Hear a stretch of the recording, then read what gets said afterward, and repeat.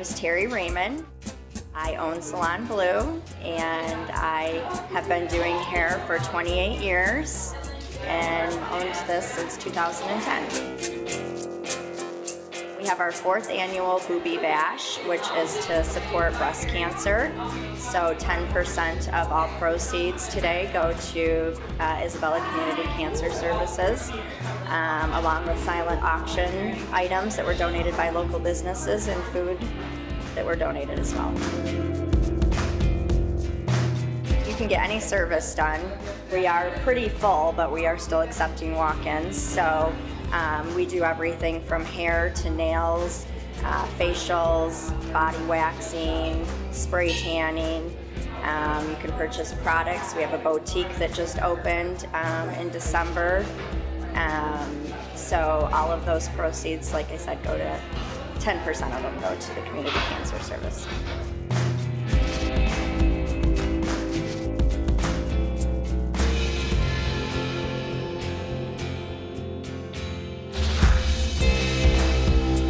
Silent auction, we have all kinds of stuff. We have things from Trillium, we have things from the Bird Bar and Grill, we have gift certificates, we've got jewelry from Ace of Diamonds, we've got pumpkins that were painted by some of the girls that work here in the salon.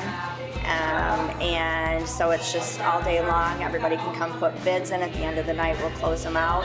And 100% of those proceeds will go to the Cancer Service.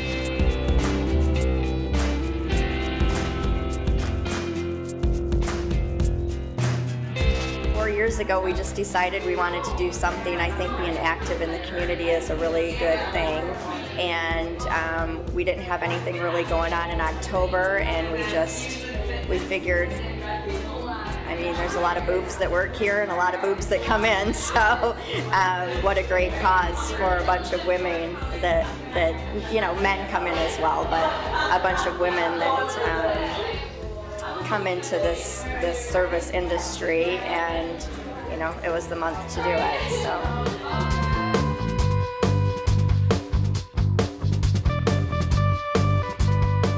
We just pick a random day. We don't have a set date. It's usually on a Tuesday every October.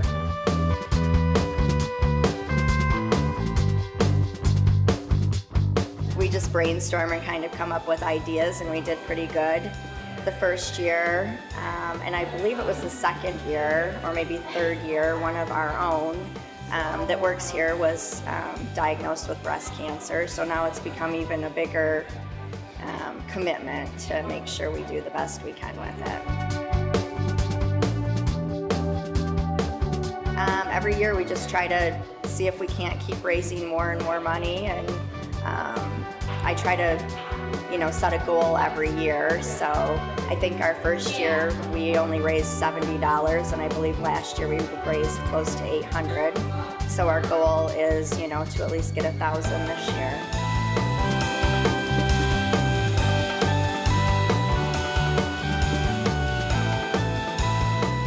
I mean, you just have to get out there, and you have to, you know, talk to every business you can and try to get donations, because obviously when you're trying to make money, you can't just spend it all to do something like this. So that's the hardest part, is my girls that work here have been on the phone and in the businesses and collecting and calling and even just stopping in personally. So that's been the hardest part of it.